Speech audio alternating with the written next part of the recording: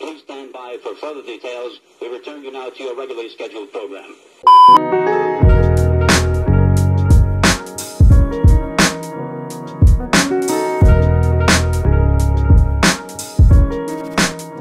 What's up guys, it's BT here, and today I want to pose this question to you all. Why on earth did Logitech stop making the G303 Daedalus Apex? It's a lightweight mouse, it has a 3366 sensor, and a great claw grip shape in my opinion.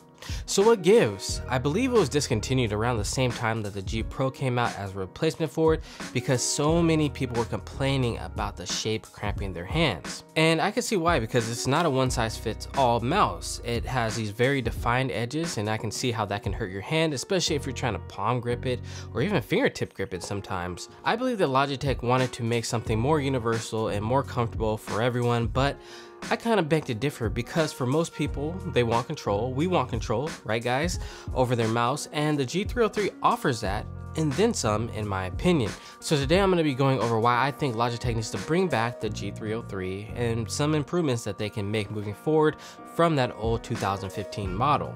Now the price of this mouse can vary because it can only be bought used right now. When it came out, it was only $70. But now you can find them for that price, if not higher, and I think that price is really driven by Shroud, one of the best FPS players to ever walk this earth. So naturally, everybody's gonna want this mouse. So today, let's figure out if it is worth it. So let's start off with the build quality and the design of this mouse. It's coming in at 87 grams. I'd like to see Logitech maybe shave off a couple of more grams, maybe 80, 75, 70 would be perfect for this mouse in my opinion. It's got 6 mouse buttons, 2 on the side, a scroll wheel, a DPI button on the top, which is slanted back, so if you reach your index finger back, it'll catch on that little slant there, which is very nice. The side buttons are near the edge of the mouse at the top of the slant, and it kind of feels awkward sometimes to press them, but it's not horrible. It's got that old Logitech scroll wheel that's smooth. I think if they were to remake this mouse, I think I would like to see like a ridge scroll wheel like on their newer mice, like a G Pro or a G305. Let's drop an early sound test for you guys, because I know you love them so much. We got the mouse 1 and 2.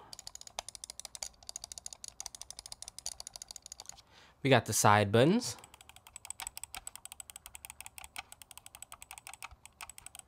We got the DPI button.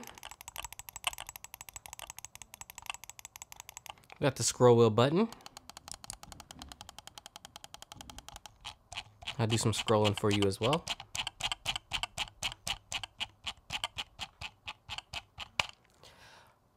Oh yeah.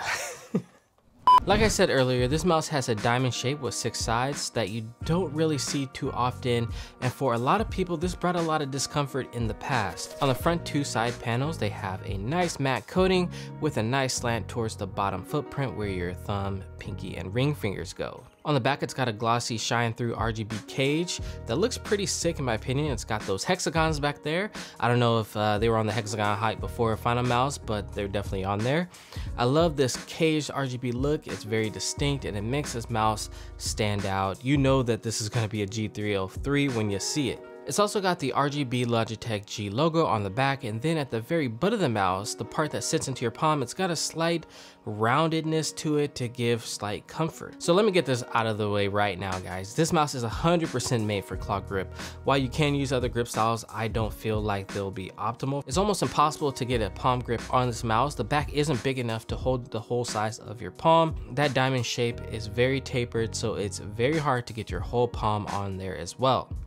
For fingertip grip, I feel like it's more doable than palm grip, but I feel like the corners of the diamond really get in the way, and those are the reasons why I think this mouse is the best for claw grip or hybrid claw grip users. The good thing about claw grip is that unless you have freakishly large hands, your fingers can bend a little bit to accommodate for the clicks. The diamond shaped sides of the G303 make controlling this mouse with your thumb and pinky amazing, as demonstrated here. Now, if you found the G Pro or the G305 or any of its variants too slippery or too smooth, I think that the edges on the G303 might be what you guys are looking for. Now, whenever I mention Logitech's braided cords, people get their panties in a bunch and they always ask me why it is that I hate braided cords. Well, you can't convince me that they're good.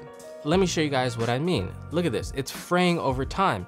This stuff is gonna break down over time. It's stiff when you press against it. You are definitely going to want a mouse bungee when you have any of the Logitech braided cords. The 6 mouse feet are actually really smooth. Logitech might have to go back to these stock feet because they actually feel great on cloth and hybrid pads. It's rocking a Daedalus Apex 3366 sensor, I hope I'm saying that right. This features a Delta Zero optical sensor which minimizes speed related accuracy variance. Now I don't know if this is just marketing mumbo jumbo or what, but the sensor has been performing perfectly for me. It's super accurate. I have a feeling that the Daedalus Apex was just like a precursor to their newer Hero sensor, which is one of my favorites currently. The DPI goes up to 12,000 DPI. I experienced no spinouts with this mouse as well. Super solid all the way around. Now the Logitech G Hub software is my favorite, you guys know that. It has a lot of bugs, it won't show your mouse sometimes, you have to restart it just for your mouse to show up. So there's a lot of things that go wrong with it, but overall I feel like they are kind of fixing some of the bugs because I haven't had any of those problems lately, so I have hope for them. Thank you Logitech for the updates. But anyways guys, in the software you can actually control the RGB, the DPI, and if you want to customize the buttons you can do that as well. Everything that you need is going to be there like always. Overall the performance of this mouse has blown me away and left me questioning why this mouse was taken away from us so soon. Gone too soon, right? It was only introduced in 2015, and after using it for the past month, I feel like this mouse is just quick. It's built for speed with the edges allowing extreme control for claw grip users out there. I repeat, claw grip users. For most people, I think that they won't find it comfortable, and me personally, my hands did get a little bit crampy after a while, but after a few days of gaming with this mouse, my hand got used to it because I came from the G Skull, and that's an ergo mouse. So when you go from like an ergo mouse to a straight claw grip mouse, there's going to be some discomfort. And this mouse, it's built for speed, it's built for performance, so comfort kind of takes a back seat in a way. And that just comes with the territory.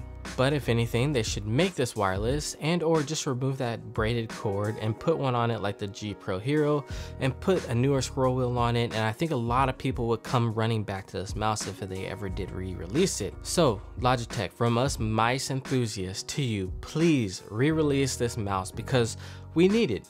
All right? So thank you guys for watching. I hope you guys have enjoyed this review. It has been your boy BT. Don't forget to like, share, comment, and subscribe, and I will see you in the next video.